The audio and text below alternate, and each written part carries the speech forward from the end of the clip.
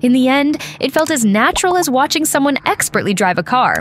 Watching Vice President Kamala Harris deliver her acceptance speech for the Democratic nomination for president in Chicago, she didn't rely on symbolism or firsts. Instead, she spoke powerful words that mattered. It was almost ordinary, like watching a woman perform any skilled task, signaling that Harris's candidacy, while momentous, is also something women around the world do every day in democracies. Harris wore a simple dark pantsuit, her usual hairstyle, and understated jewelry, looking as she might while trying a big case or leading a Senate hearing. In a convention full of supportive spouses, there was relief that the candidate appeared ready for the job, not as a symbol, but as a leader. Throughout the speech, Harris touched on her gender, referencing her mother's working life, abortion rights, and the need to trust women. But overall, it was a speech that any leader might have given, with a nod to Hillary Clinton and the idea that we are now post-glass ceiling.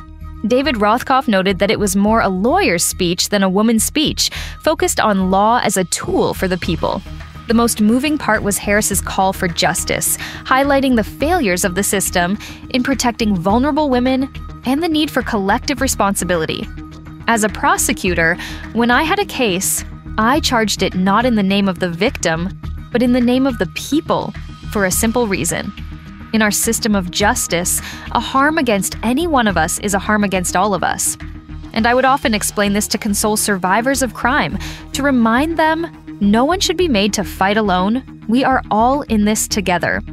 Harris's speech wasn't just about how some have used the law to their advantage, but also about those left to fight alone, particularly women. It was a pledge to better serve them and a reflection on what democracy and the rule of law should mean. Harris highlighted the stakes, warning of the dangers posed by those seeking to control women's bodies through legal means.